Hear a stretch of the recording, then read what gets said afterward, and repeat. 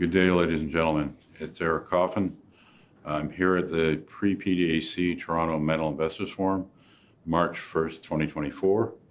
I'm here with Caleb Stroup. He's the CEO of one of the companies that I invited to present with me, Headwater Gold. Headwater trades in the CSE, HWG, and I believe at QX in the US, it's HWAUF. Headwater is a project developer. What I like about this company is, it's a very strong technical group. They picked a very specific model in a sort of specific area, I guess, Western U.S. Basin Range. They're looking for high-grade epithermal. They're sort of, you could say they're specializing in that, but what they've been doing that I think makes it such an interesting story and why they've already had some success is they're not just going back and drilling stuff that has 500 holes in it and looking to add a few ounces here or there to drill an infill hole.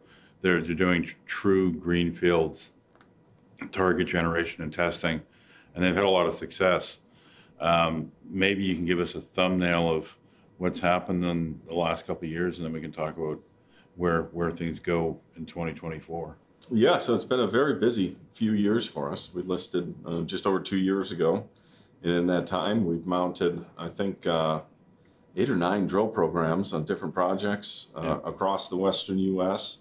And have been able to do that in large part because we've been able to structure a strategic alliance with Newmont to advance all that exploration. As you said, we're focused on brand new discoveries, early stage exploration, which in my view is the direction to go because we need to make new gold discoveries. Then the majors need to bring in new deposits online to keep their pipeline flat, if not increasing over the coming years. And so the majors are focused on that, and that's our ultimate buyer is the majors. So we're looking for major sized deposits in jurisdictions where they want to mine.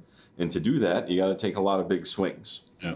And the way that you take a lot of big swings is to bring in capital from explorers who understand the business, understand what constitutes success on a technical front, and use their dollars in conjunction with your own to maximize the amount of exploration that you can do towards that goal of making new discoveries.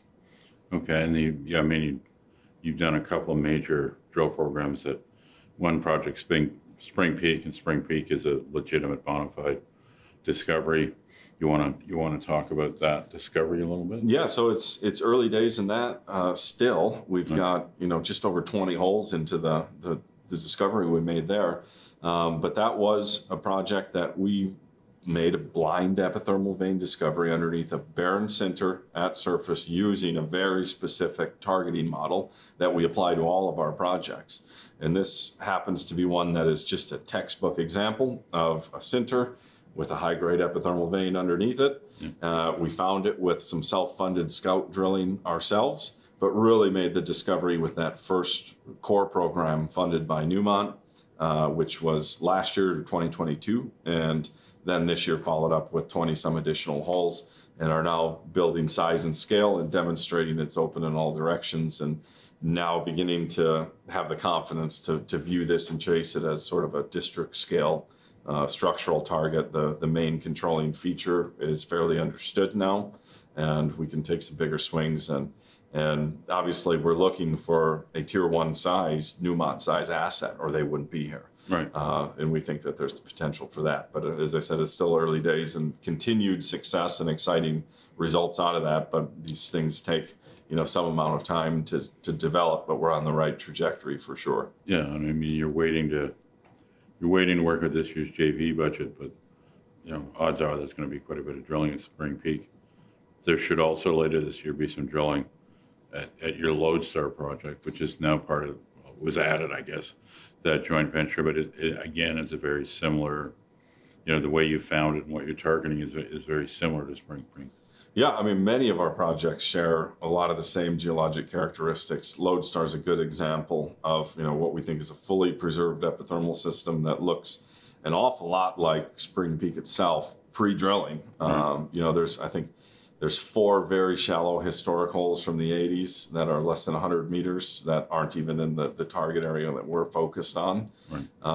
And so we spent the last 9 months or so doing the targeting work, did a little bit of geophysics and some surface work to build some confidence in the exact targets that we want to drill.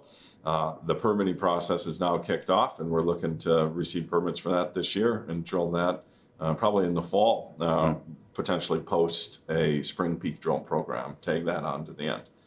Okay, and you're still working on project generation. I mean, you've got, in addition to the 4 or 5 projects that are joint venture with Newmont, you still have a bunch of 100% owned ones that you're moving forward, and I think you guys are always on the hunt for new ones. Yeah, so we have about a dozen projects in the portfolio. We've always had about a dozen projects in the portfolio, but they're not the same projects that we started with, because we continually look to drill, or well, sometimes they don't even make it to the drill stage. We do the on-the-ground evaluation work, say this isn't what we're looking for, we're moving on and going to find new projects to upgrade the portfolio. Sometimes we drill them with 1 round of scout drilling. If it doesn't show what we need to see to continue, again, we move on. And so that sort of process has continued. I mean, we're talking about a couple with Spring Peak and Lodestar that are, on the successful side of that are moving ahead. Yeah. And there's some new projects coming in that, are the fruits of that early stage generative work coming into the portfolio, continually upgrading the story and providing, additional targets to continue this business model moving forward. And we're only getting better and better at understanding and recognizing the features of these epithermal systems as we drill them. This is, we drilled 9 of them, and we know what works and what doesn't, how to most efficiently utilize geophysics for targeting work, surface geochemistry, and old-fashioned straight up alteration and lithologic structural mapping, to do the baseline work to build our confidence that we've got a good target here that demands drilling. Right. So there's a few of those within the 100% side of the portfolio that have risen up to the drill stage, and we may or may not drill, 1, 2, 3 projects this year. We'll always look to drill. It's typically been 1 or 2 100% funded projects a year. Right. I'd like to do something like that. We have $3 million in cash, so we won't have to raise money necessarily to mount a small scout drilling program. Right. But I'm probably not going to go raise $10 million and drill 4 projects this year, unless market conditions significantly change and we have a reasonable expectation that we'll be rewarded for that success. Well, hopefully today is a harbinger of things to come. I mean, that is, and the point you made, and I think it's really important, is if you're going to be, if you're going to own a company that specializes in greenfield exploration, it's critical that management doesn't fall in love with stuff. I mean, you've got to, the simple math of the situation is if you're starting with, brand new greenfield targets, you're basically going to want to boot half of them out, for almost every year. And management's got to be willing to do that rather than just kind of hang on, because you got a good rock sample here or a good geochem sniff over there.